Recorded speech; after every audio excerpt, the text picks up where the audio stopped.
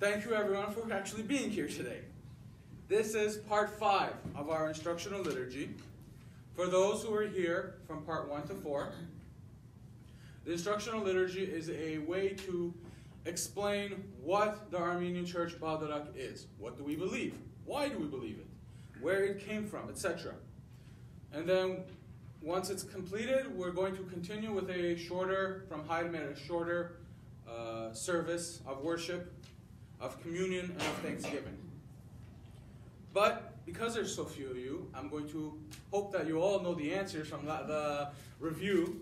So from part 1, what is a sacrament? Anybody?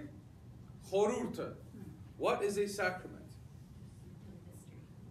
A mystery. A public expression of our faith, which is in turn expresses a mystery or an unseen reality of our faith. How many sacraments does the Armenian Church have? 7. Anybody know those?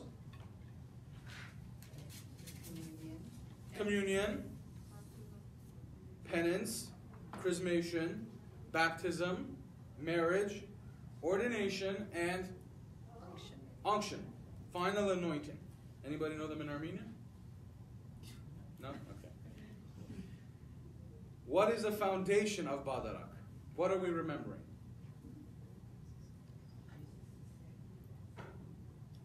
Jesus' sacrifice. What else? The Last Supper. What does liturgy mean? Right? We say divine liturgy. What does liturgy mean? Pauline is not here for me to ask her, so. What? No, what did you say? No, liturgia. Which is a Greek word meaning what? The work of the people. So, part 2. How did the original church remember the Last Supper? What do we do after Badarak, after church, downstairs? The fellowship, right? Siro Josh, or agape meal.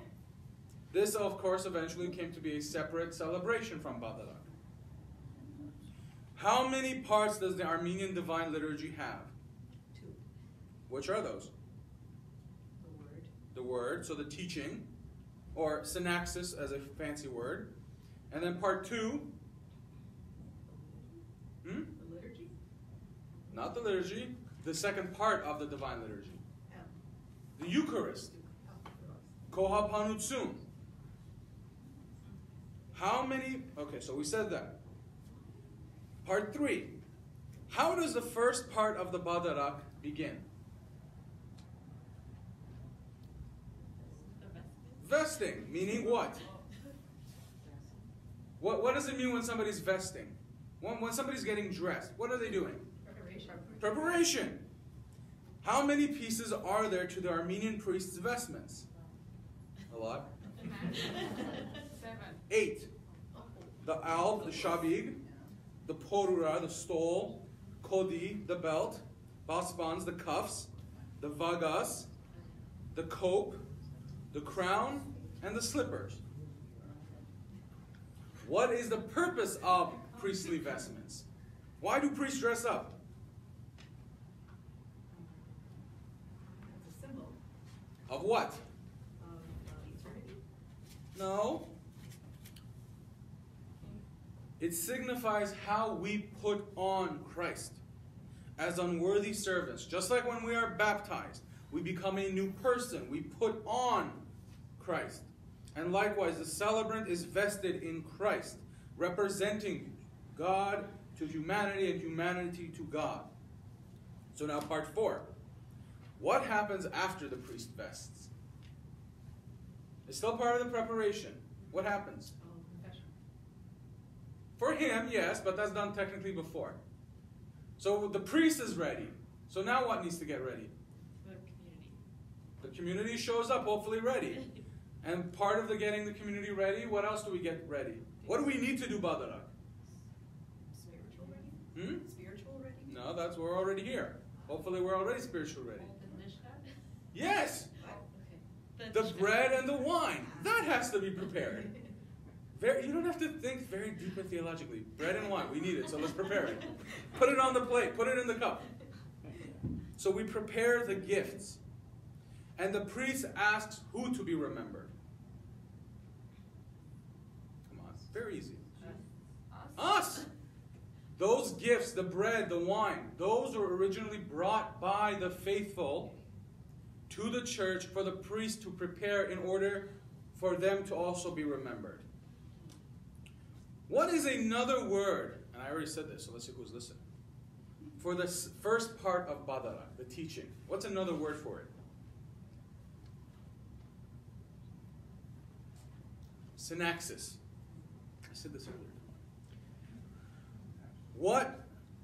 Where does the actual teaching therefore begin? After we've prepared, what comes next? Where does the teaching part of Badarak begin? How do we know about our faith? Who taught us? Jesus. What did Jesus do to teach us? He spoke. Okay, that's when he was here. But what did he do? He came to the world. So the teaching begins from Ashkar Kalos, from when we sing Parech Hosutyam, when the priest descends from the altar and walks among the people. Christ came down from heaven, right? So, it is that part when we approach him and we ask that the priest remember us in front of the immortal Lamb of God. And then he ascends the altar, and what is said following that? The deacon says, Ortniader, the dead high blesses everyone, and then what happens? What is said? Don't open the red books. What follows that? Miadzin Vortin, what is that?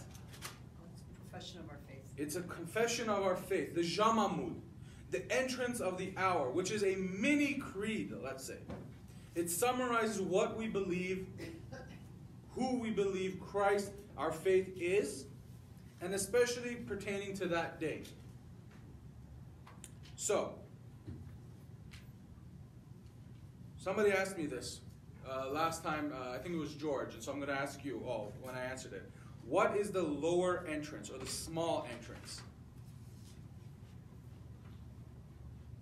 There's two entrances. There's the great entrance, which is Verapera, when the gifts are brought to the altar. What is the small entrance? When the gospel is brought around and put onto the altar. Why is the reading of the gospel and scripture so important in Badarak?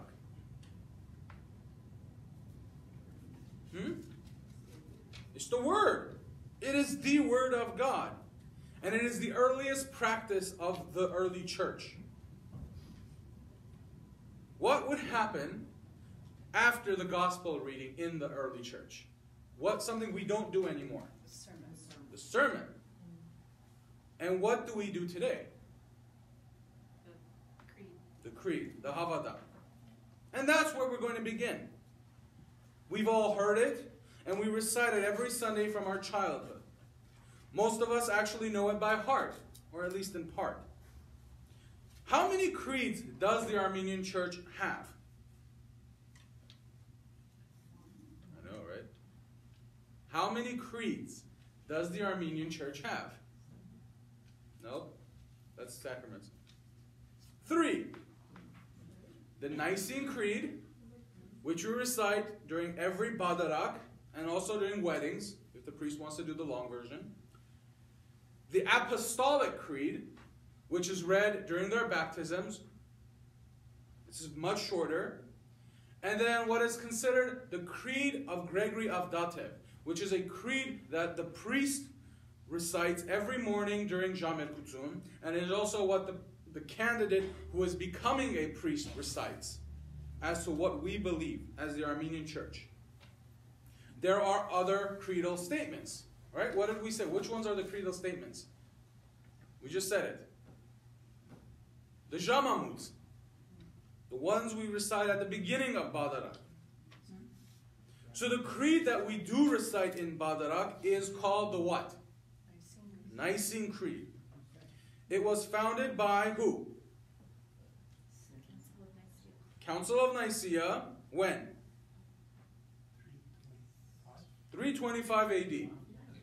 318 bishops, teachers, priests, saintly leaders came together at the behest of who? Now you have to know history. Who was the emperor in 325? Constantine. At the Council of Nicaea.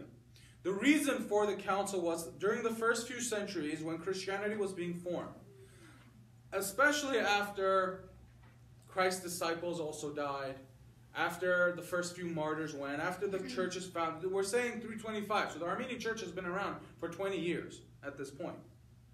There was a lot of teachings, a lot of confusion about the deeper questions of who Jesus was and how our faith expressed itself.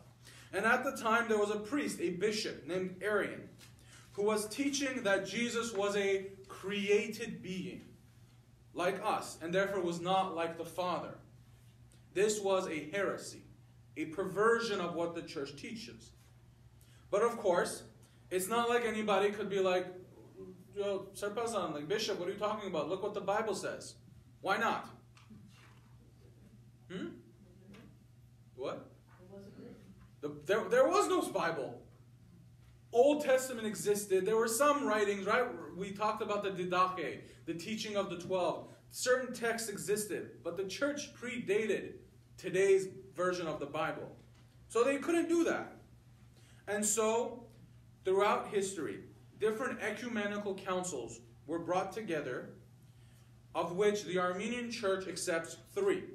Nicaea, Constantinople, and Ephesus. And don't worry, all of this information is in the reference sheets you can take home. So at the Council of Nicaea, the Armenian Church was represented by who? Who can tell me? 325. So that's right after St. Gregory the Illuminator. Who was there? His son, Aristages. So St. Aristages was at the council representing the Armenian Church.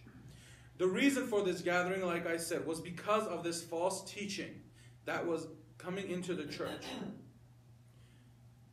And just because it was saintly priests and bishops and teachers, etc., that came together, it doesn't mean these meetings were nice. In fact, these meetings oftentimes got very violent. There's a story about Santa Claus, St. Nicholas, who was at this meeting. And when Arian got up and explained his belief, remember, Arian is a bishop. So is St. Nicholas. They're bishops. When Arian got up and explained it, St. Nicholas got up and slapped him across the face and knocked him to the ground. Because he said, what you are speaking is heresy. And of course, St. Nicholas was actually, his episcopal rank was taken away from him.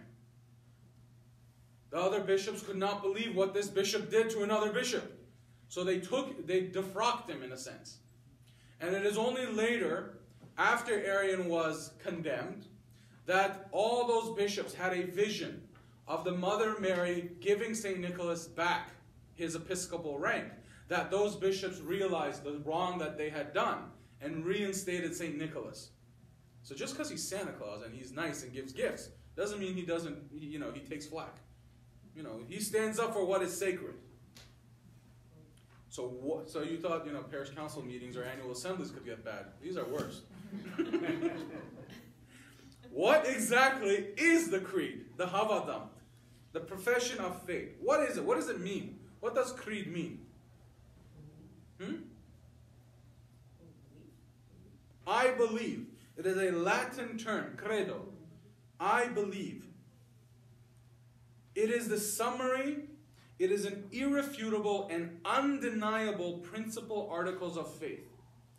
If interpretation is used to understand the other rules of the church that can be applied to our Christian life, the creed is not one of those. Yes, we need to understand the creed. However, to be a Christian, you must accept the creed. In early Christianity, several communities even developed their own creedal statements to safeguard teachings of Christ. However, to combat heresies, personal agendas, misguided teachings, and to ultimately do what? Show uniformity of our faith. to show orthodoxy. That's where we become orthodox. To show orthodoxy in our faith in Christ Jesus. One doctrinal statement was formed. Now, I want to add that even here, there are some differences between other Orthodox and Catholic churches and the creeds that each of them use. Remember that the creed was created to combat false teachings. In certain areas, clarification was needed to be able to fight certain heresies. For example, in Armenia, Nestorianism, which was a heresy in the 4th, 5th century, which taught that Jesus had two separate natures and that there was no union between the two. After they were condemned at the Council of Ephesus, Nestorians found refuge in Persia. And so, being so close to Armenia, the Armenian Creed added a few extra lines, clarifying, not changing, but clarifying who the person of Christ Jesus is in two natures, unified in the one person of Jesus Christ. Right? What do we say in the Creed? Աստված Gadarial Աստված and Gadarial Mart. Perfectly human and perfectly divine. Therefore, being a statement showing the uniformity of our faith, this part of Badarak is crucial to be said by who? The people, everyone in the church. The congregation is who shows what we believe, affirms and declares the same faith that binds us all to Christ Jesus. The Havadank and all creeds have deep theology, and it would take months of unending study to really understand it. And we would even need a lifetime to fully, personally accept it and understand it. However, I'm not going to keep you here that long. And I just want to go through a few major parts and how ultimately they can be applied to our life. Because these instructionals are only as important as they can be applied to our own understanding. We need to understand Badarak so that we can apply it to our own faith, to our own lives. So, right off the bat, how does the creed begin? We believe in what? We believe in one God, the Father Almighty, maker of heaven and earth, of things visible and invisible. Through this statement, we affirm the first commandment of God. God is one. This statement affirms for us that we know that God is one, that there are no other superstitions. One God, and our relationship to that God is that He is our maker, and maker of everything, visible and invisible. All constructs, all matter, all energy. This isn't talking about science. It's not talking about evolution. It's not talking about how it all began. Those things can be argued. However, what we believe that cannot be argued is, regardless if you believe in evolution or creation or whatever you want to call it, God is our creator, and our relationship to God is that He is the Father of everything. How do we continue from here? And in one Lord Jesus Christ, the Son of God, begotten of God the Father, the only begotten, that is of the essence or the substance of the Father. Once again, we continue with the affirmation of the one God in the second person, Christ Jesus. In order for God to be a father, He has to do what? He has to have a son. He has to have a child. He was a father before all time, meaning even before creation. Meaning that Jesus Christ was there from the beginning. Not created, but from the beginning. Same essence, same substance as the Father. Together, when we say God, we merely describe the Trinity. The name Jesus means salvation, and the name Christ, meaning anointed, means kingship. Therefore, there is not two kings, but one king, one God in three persons. That is why we then say that he is God of God, light of light, true God of true God, begotten, not made, of the same nature of the Father, by whom all things came into being on heaven and on earth, visible and invisible. What does the word God in Armenian mean? Astvaz. We say Astvaz, right? What does it mean? It is three separate words. Ast vor eyatz, that which creates. When we say God, it is not his name. It describes the creator, the knowledge, the beginning and the end. That is what Astvaz is. And when we say Jesus Christos, when we say Jesus Christ, it is the person by which one of the persons by which we understand who God is. After all, what? Actions speak louder than words. So we continue. God in the person of Christ Jesus, who did what? For us humanity, for our salvation, came down from heaven, was incarnate, was made human, was born perfectly of the Virgin Mary, right? We said perfect human, perfectly divine, by the Holy Spirit, by whom he took body, soul, and mind, and everything that is in man, truly and not in semblance, meaning he was perfectly, completely human. He suffered and was crucified. He was buried, and he rose again on the third day, ascending into heaven with the same body, and sat at the right hand of the Father. And he used to come with the same body and with the glory of the Father to judge the living and the dead. Of his kingdom there is no end. There is a lot compacted in that. This portion makes up the biggest part of the Nicene Creed. As Christians, our faith is founded on our relationship with God, whom we know through the Holy Spirit. How?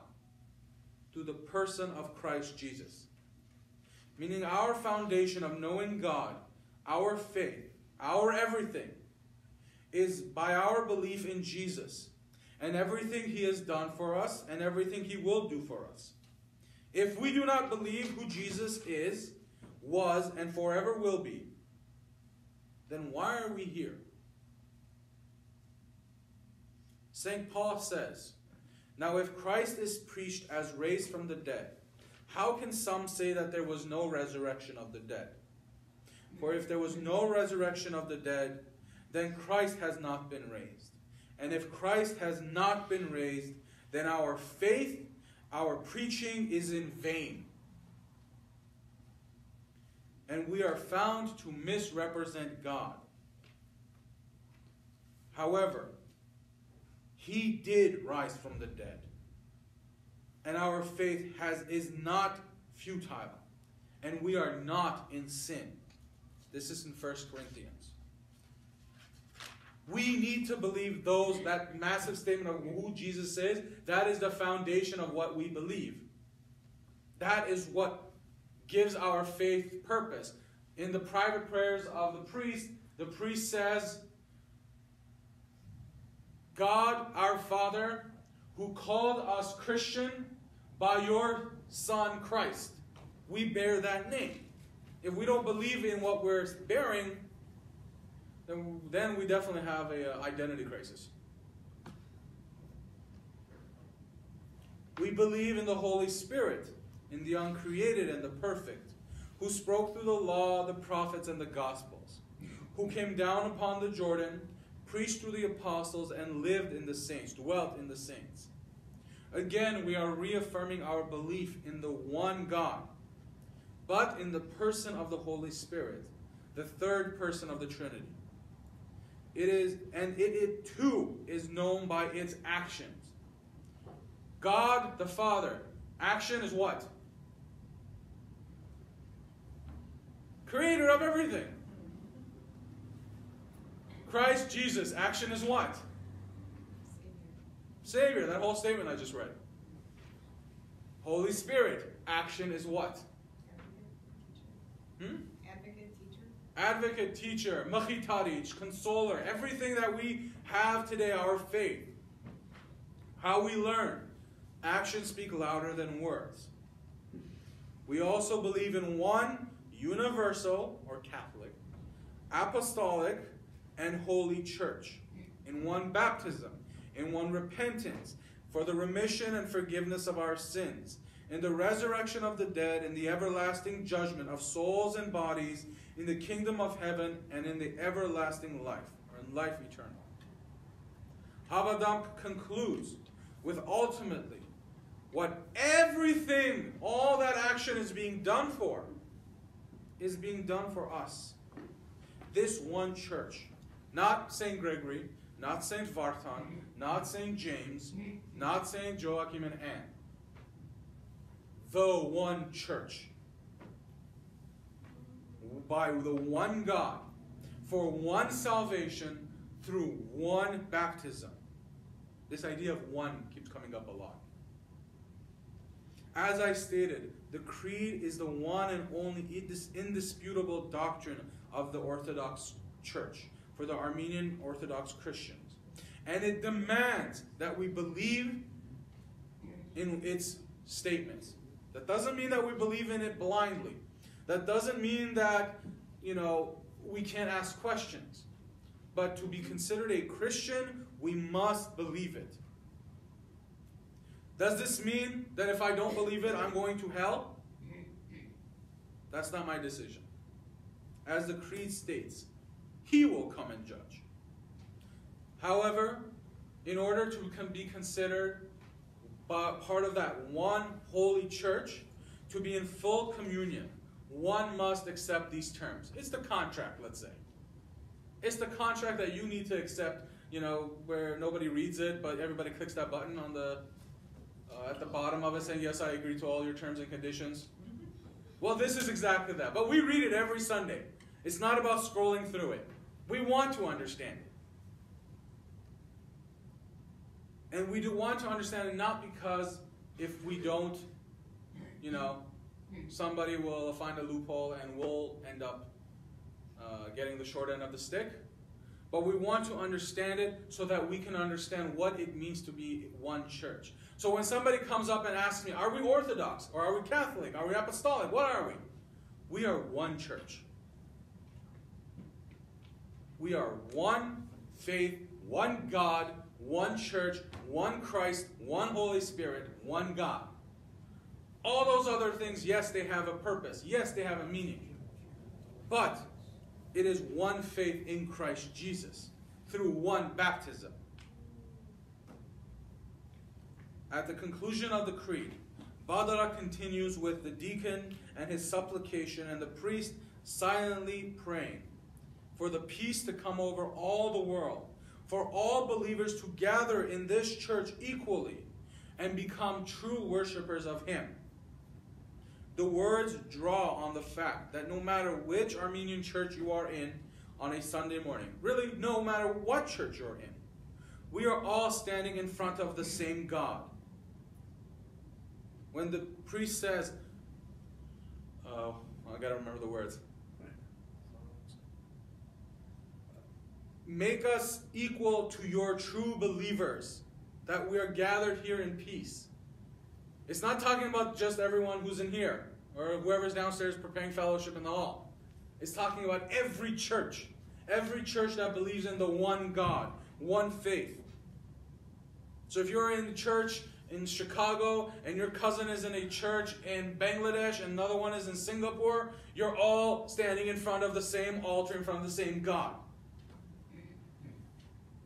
And the prayer ends with Ortnia dermed Jesus Christos, Amen. Blessed be our Lord Christ Jesus, Amen. Bringing what? An end to the first part of Badarak. As the deacon says to the priest, Ortniade, and the priest turning blesses the people and says, God blesses everyone. Der Astvat Ortnese Zamenesyan. The priest then removes his crown, his cross, his slippers, as a sign of humility. to offer up the Badarak and acknowledges that there is only one true king, Christ Jesus. And now finally, we begin part 2 of Badarak.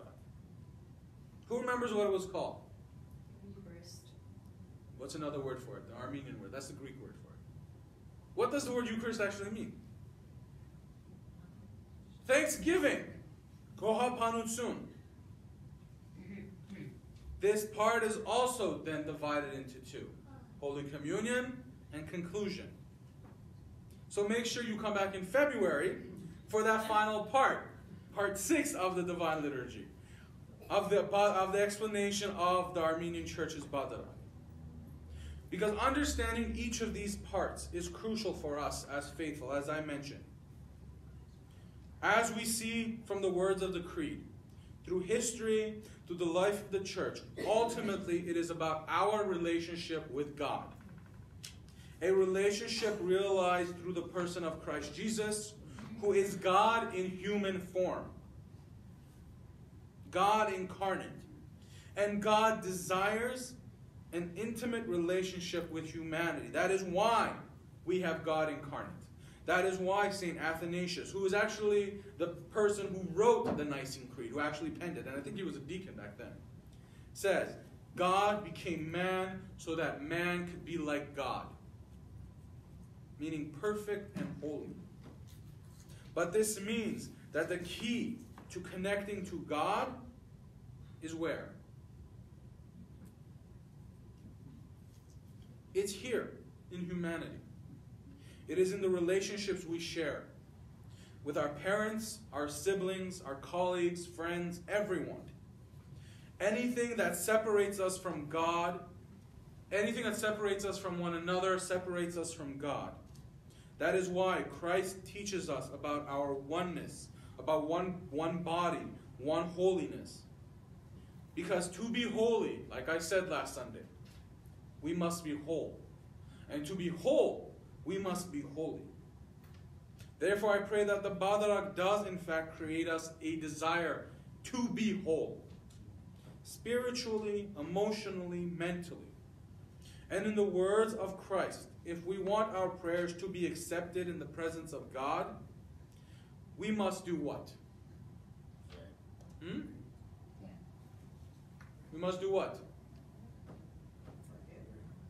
Go out, repair the relationships out there, then come back in here. How can we love our brother who we see, hate our brother who we see, and say we love God who we do not see? We cannot. So therefore, I pray, let us all pray, that those relationships be lifted up, be repaired, so that our sacrifice, our prayer of thanksgiving can be lifted up to God, to His presence, especially in this cold January weather. Amen.